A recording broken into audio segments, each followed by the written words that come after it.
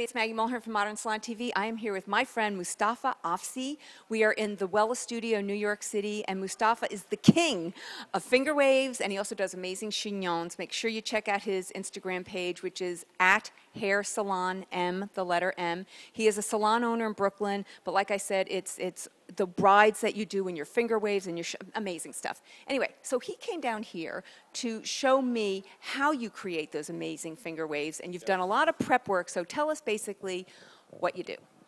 Preparation is very important.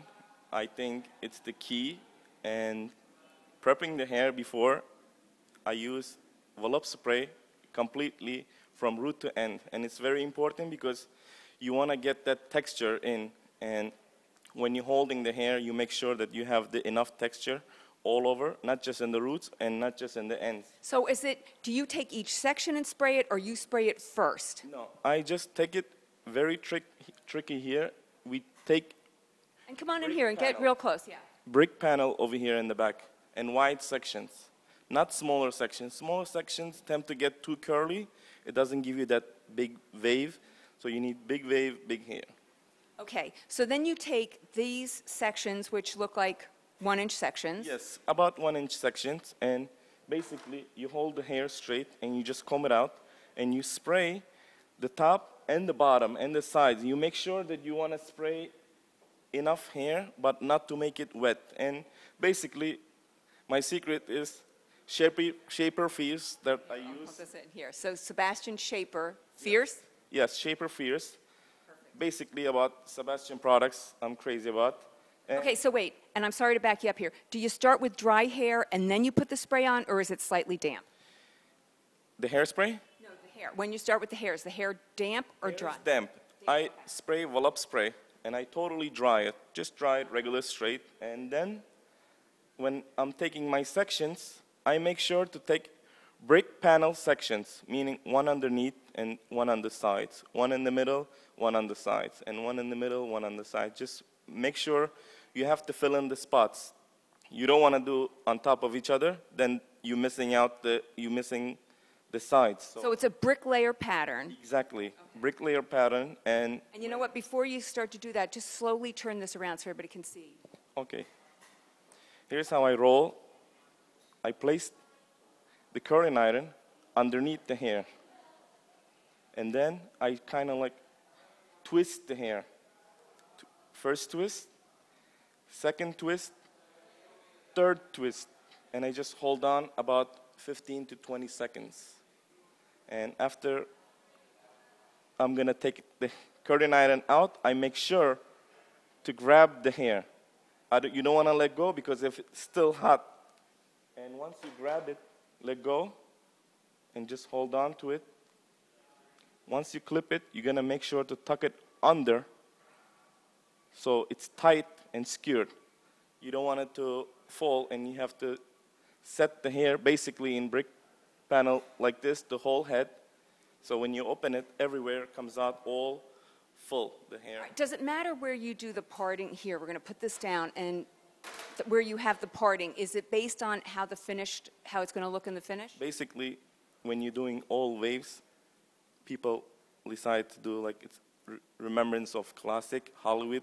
So people normally do it to the right side or the left side, whichever is your side. So a high parting, and I'm going to slowly turn this around. Definitely high parting, and a lot of teasing going on in the front. You didn't tell me that. You do teasing before you even... No. When you open everything, you got to tease it out softly. I'm just going to show it right now. Okay, obviously we don't do a lot of rehearsal here. Yes. Okay, so now you're going to, and I'll run over here, excuse me, so that we can see exactly what you're doing. So fill us in as you're doing it. Comb it out a little bit, gentle, and then watch now. Teasing it out, teasing it. You're teasing it because you want to open this hair out. And then you go to the next one. But the trick is when you go into the next one, you don't want to just leave it everything separate from each other. You want to comb this out a little bit. When you're teasing the hair again, you want to make sure that the second hair blends in with the first hair. You see how it falls? Basically, I'll show it to you this way. And let's go to the third one here.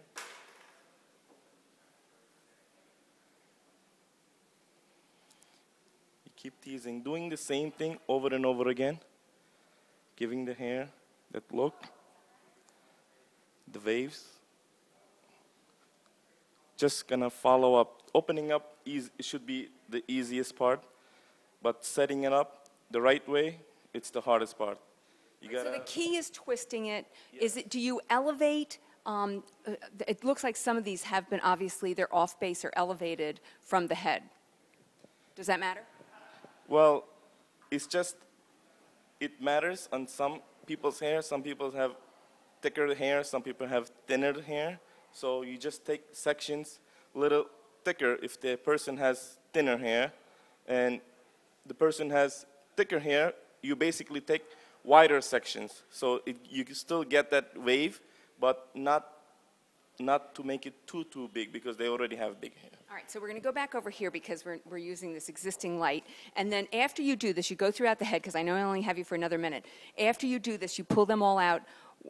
What, in the pictures that I've seen, you have clips in. What is the purpose of the clips? The purpose of the clips is when I'm combing the hair down, I want to make sure that it goes with the hair that it's underneath. Sometimes that it doesn't go, and what I do is I just pull the hair down.